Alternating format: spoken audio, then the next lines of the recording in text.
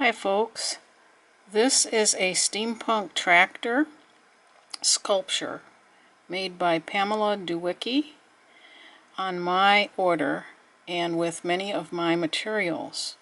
On the top here you'll see that it has a fishing lure, a GATOR fishing lure. On the end is a little spring that hangs right here. And the wheels are made out of very large gears. The back wheels are both gears. It's been welded together.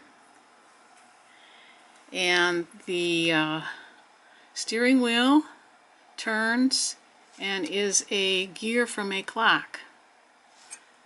The wheels also turn,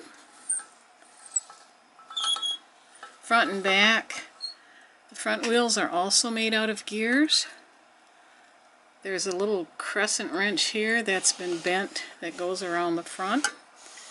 And in the front you'll see the workings of a pocket watch. It just fits into this little place on the front. And there's the smokestack. And there's two bobbins in here. This is a bobbin right here, and there's another one on the other side. Two bobbins that are part of it.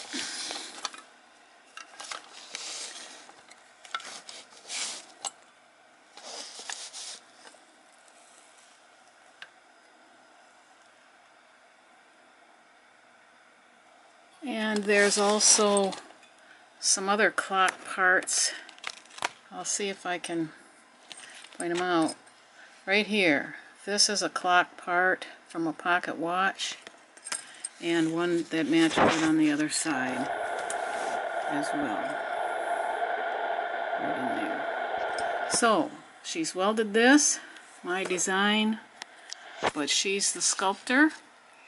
This is a piece off of a Honeywell, apparently furnace or some kind of heater, but she left the caution line on there. So all of these are recycled parts from something else, and it fully moves, and it can actually be disassembled as well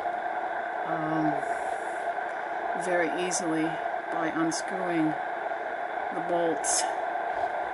And so you have a wonderful steampunk tractor sculpture made out of mostly my parts and my idea, but Pamela's finishing work on this beautiful steampunk tractor sculpture.